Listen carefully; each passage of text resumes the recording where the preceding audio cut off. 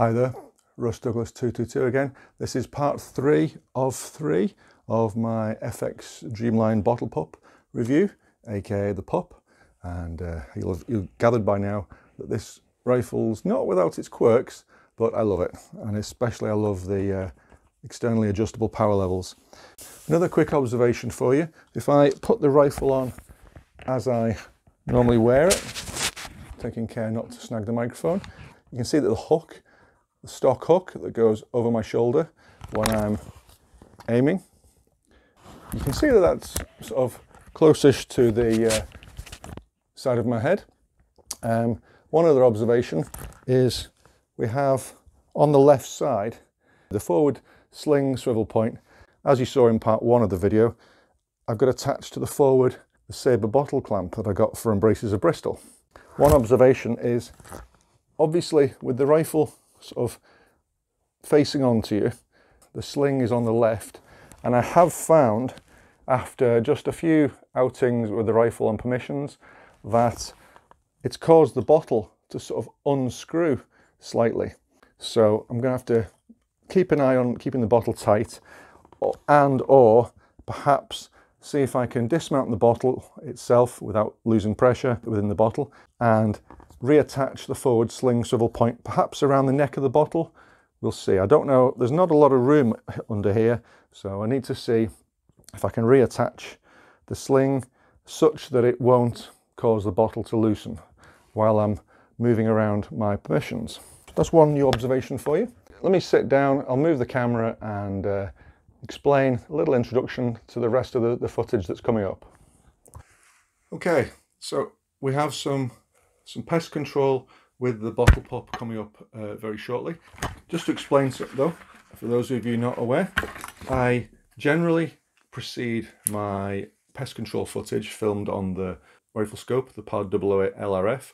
I generally precede that with thermal footage. Now the thermal footage is recorded, it's captured on a Pulsar Quantum Light XQ30V thermal spotter, which I bought from Scott Country International, I think 2 years ago.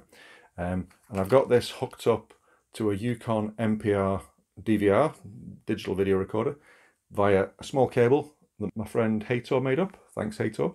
Now it's compact-ish, it fits in my Smocks Joey pouch, and I've got a lanyard so I don't lose it, but it does eat batteries.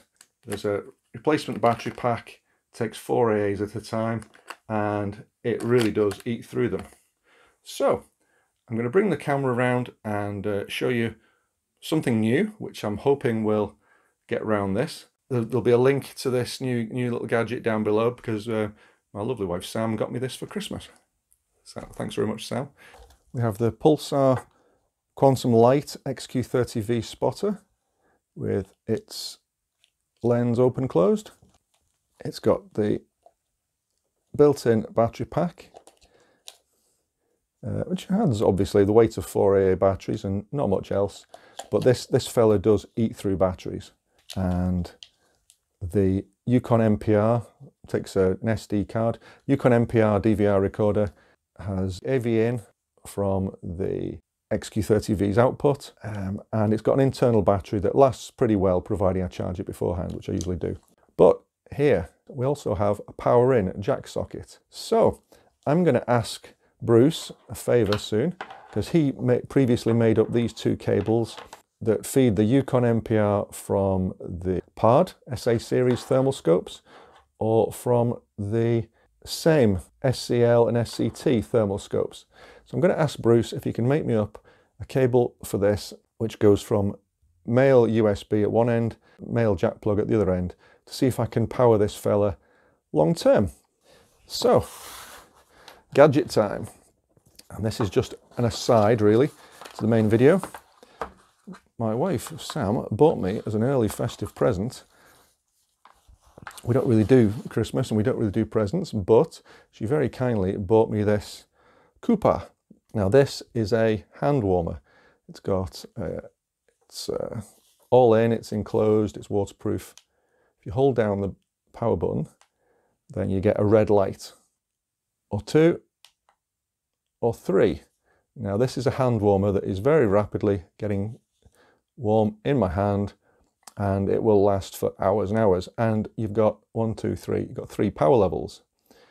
But what you've also got here, standard USB.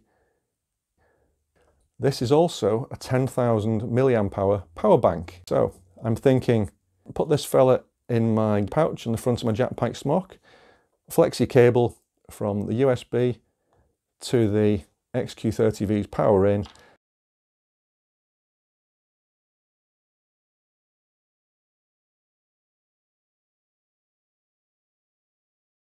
I can take the battery pack out, which saves weight on this fella, and I can then sit spotting long term and just press the record button on the DVR when something worthwhile appears.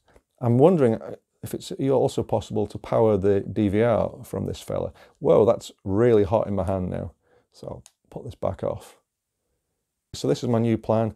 My wife bought me this as a hand warmer when I'm out shooting in winter on the pests, as I'll be very shortly when it gets colder on the rats in the local permissions barns. But this could also prove to be an awesome power bank to power my thermal spotter. Then I won't need to worry about this fella going flat, as it often does. Awesome. And I'll put the link down below to this power bank on Amazon. Pop a screenshot. I've now got an Amazon on screen here. Shop. I've put a few accessories in that. Some stuff that I've reviewed in the past, some stuff I regularly use, and some stuff I use every time I'm out shooting.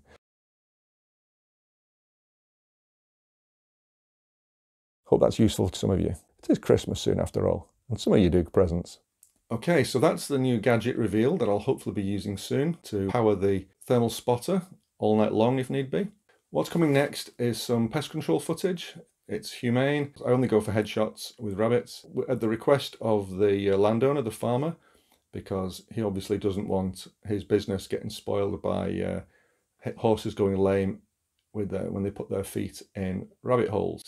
So I control the rabbits at his request. He knows I'm humane, he knows I'm responsible and insured and so on. I even jump through the hoops. I call 101 beforehand to notify Police Scotland, get an incident number, give them all the details. Recently they've even been asking me for the air rifle license number, the firearms certificate number for the Bottle-Pup, start and end dates of the firearms license. They've just got a tick sheet they follow when you phone 101, but it can take up to half an hour. I think 28 minutes is the longest it's taken me to get through, by which point I've driven all the way to the permission and I'm sitting in the car waiting to get started. But needs must, and if we get locked down again up here in Scotland, then I'll still be able to do this responsible pest control, providing I follow the procedures. So, all good. Each short clip of pest control will be preceded by a short clip from the thermal spotter, and where possible I'd give a voiceover to the spotter.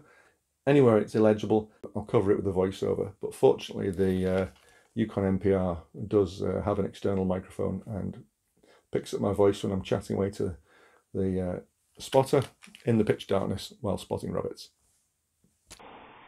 Well, overlooking one of my permissions, I just counted 43 rabbits between these 3 paddocks I'm looking at right now.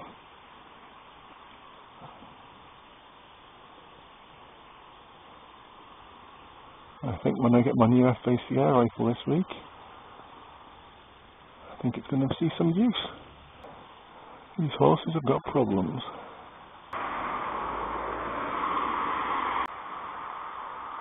3, 4, 5, 6, 7, 8, 10, 12, 14, 16, 18, 19, 20, 22, 24, 26, 28, 30, 32, 34, 36, 38, 40, 42, 44, 46, 47, oh, 48, pony over there, horse here, and at least 48 rabbits.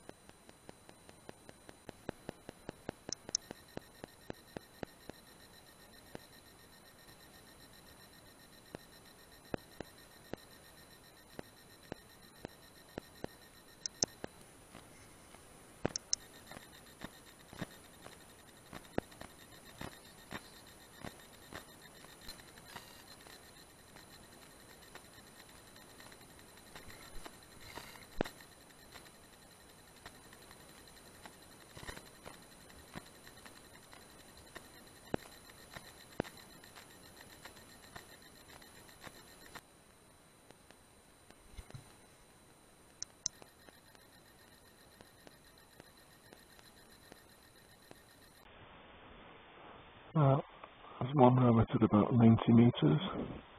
Some distant livestock or deer.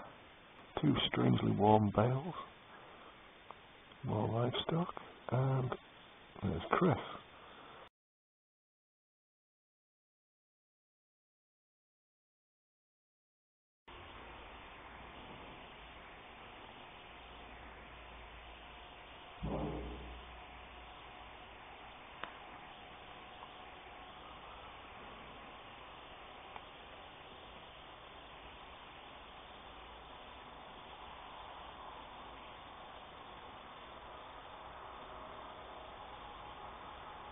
That's one corner I'm monitoring. That's the other one. Although obviously I won't want to any ricochets to hit my car.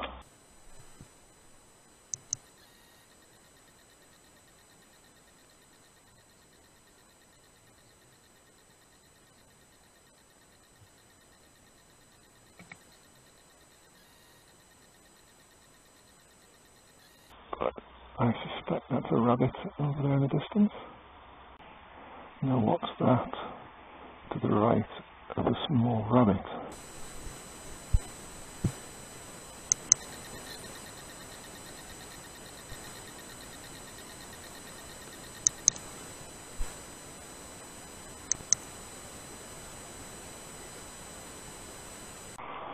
Spooks the cat has just come out of his little shed there.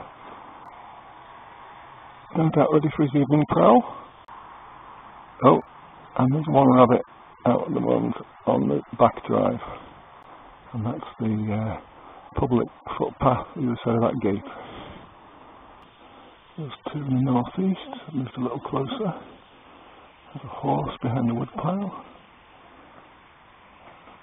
There's a horse, and there's 1 or 2 rabbits.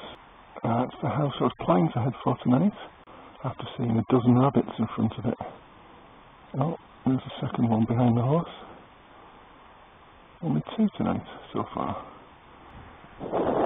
Fresh horse dung.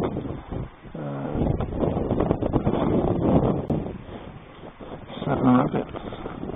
The breeze is from behind me, 15 miles an hour, which is why I was going to be in that garden right there, with the breeze in my face.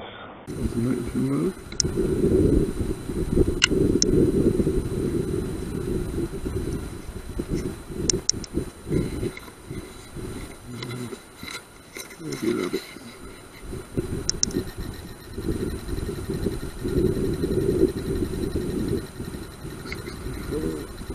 66 meters.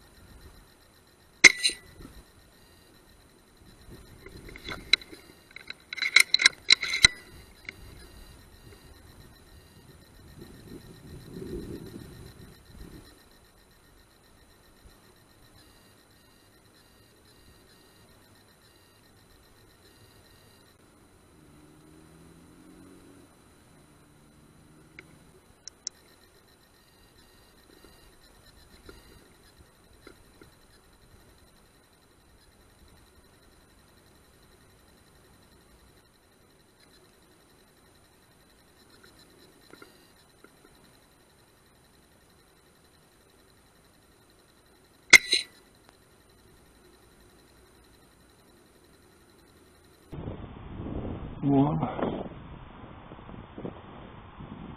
2,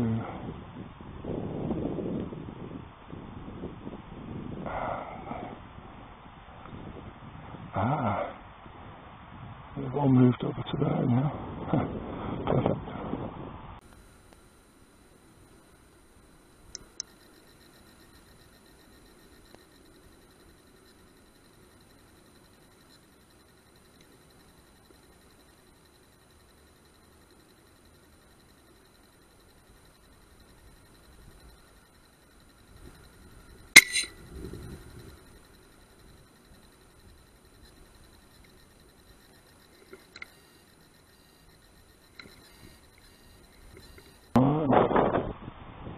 Third one.